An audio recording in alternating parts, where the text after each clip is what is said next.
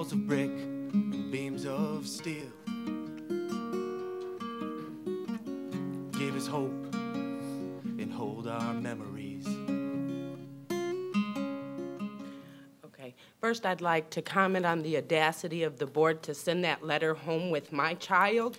You didn't tell your teachers. Mr. Davis claimed he was part of our family, and that's how you treat your family. You don't even tell your teachers. You send a letter home at the end of the day when you guys cannot be contacted. And secondly, Mr. Ford, at election time, you stood in our church at Mount Zion and said that you would stand for us parents and you would work for us. Remember that when you place your vote tonight. Secondly, the program that they're boasting about at Morris River Park, Grand River is a literacy program. They recommend, that's one of their magnet focuses, but the Lansing School Districts lets these magnet schools open up, and then when the federal money is gone, you guys can't support us. You give us false hope that we can attend a school and we can get what we chose, and then you can't support us. You leave us hanging in the dust. Where were you when the money ran out then?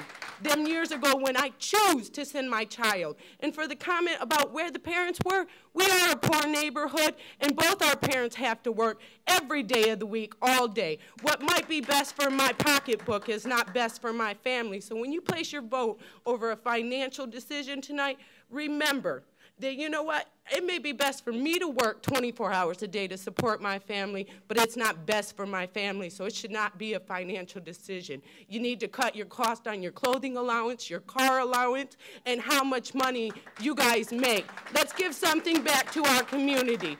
I do my job because I care, not because it pays a lot. Maybe you guys should look at your position and think twice before you take another one.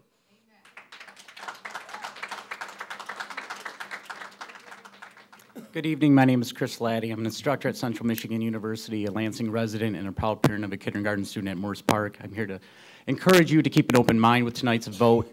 I would tell you how proud I am of this program and the opportunities it has afforded my daughter in terms of developing her literacy. I'll let other parents speak to that.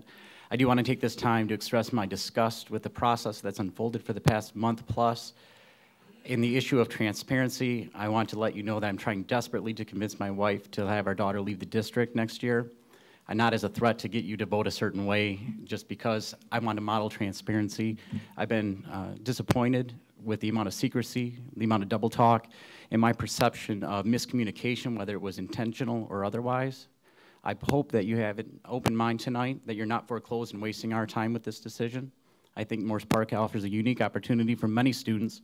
And for those of you that are still thinking openly about tonight's vote, think of my daughter, think of her peers, think of the Morris Park community, the Lansing School District.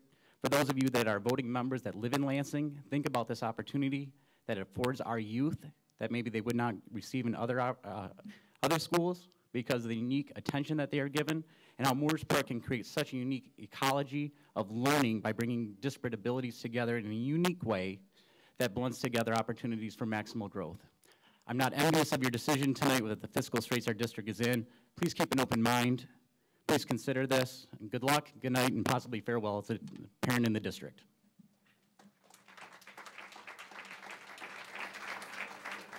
Yes, my name is John Mitchell.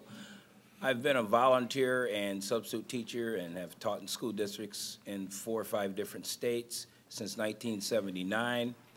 And I'm here to support Grand River. Regardless of what the young lady said earlier about the staff, I totally disagree. I've worked with staffs in Philadelphia, New Jersey, Baltimore, Lansing, Louisville, Kentucky. That is one of the hardest working, most conscientious staffs I've ever been associated with. Those teachers, I mean, I've done long-term sub positions there, and those teachers, they go all out. I mean, that would be a travesty if that school is closed. I mean, that community really needs Grand River Elementary. Thank you. Thank you.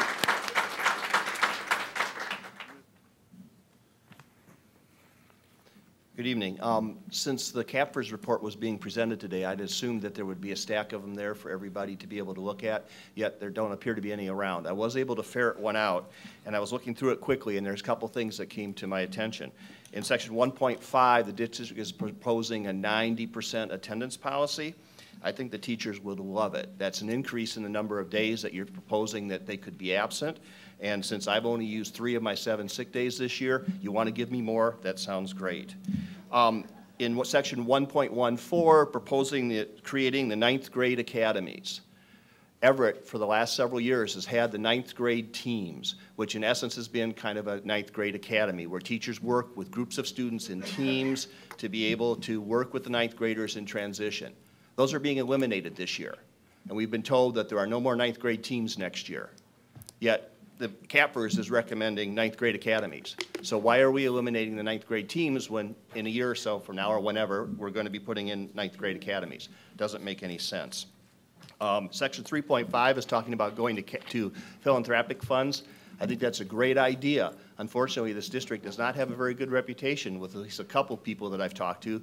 One, Dominic provided pizzas for one of the meetings. He was never thanked or heard one word from the administration about the effort that he put in to do that. Another gentleman from another foundation contacted me about interest in setting up something to work with Everett High School. He said he's tried to reach with the administration and has given up work trying to deal with the Lansing administration, and he wants to deal with individual teachers. Talking about transparency in the CAPFRS, if this has been a public process and it was supposed to be transparent, why all of a sudden, just as it's about to come to a close, we find out that the district administration has an internal process for determining schools that are to be closed. I thought that was the whole idea of the right sizing, that the CAPFRS was going to make those recommendations to the administration, yet the administration has gone on, I don't want to say behind the doors, but internally to decide what schools are going to get closed. Doesn't make sense. If there's going to be CAPFRS and it's going to be public and it's going to be transparent, that's where it should come from. The next speaker is Miss. Let's close down the old and go with the new. I love my school. How about you?